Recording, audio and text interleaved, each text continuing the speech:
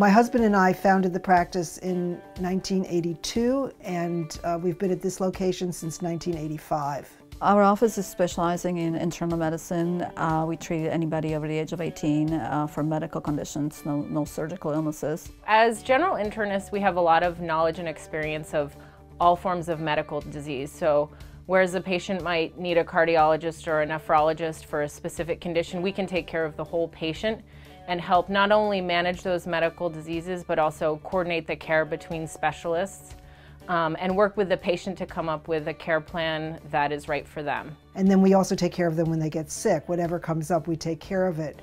If they have chronic medical conditions, we monitor those such as diabetes and hypertension, musculoskeletal problems, anything that they have a problem with, and then we coordinate care with their specialists. I also see patients for their routine yearly physical examinations, as well as routine 3 or 6 month follow-up visits as well. We primarily work with older people.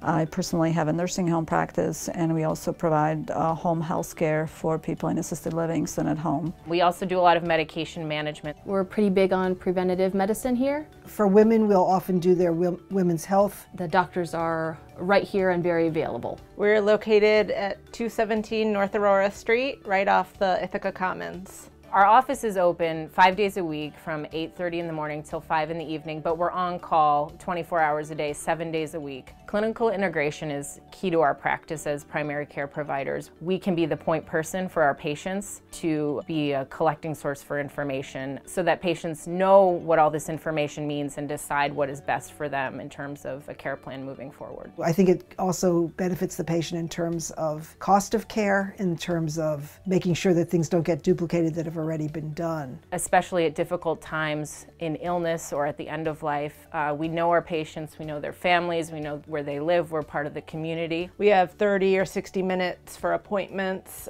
so we really get to know everybody and develop a good lasting relationship with these people that we're treating. So I think we do a really good job of listening and giving people that space. They don't feel rushed, that's for sure. I think it's really helpful for people who are older or have multiple chronic health conditions that they have kind of a medical home that we can really help them sort out their medical problems.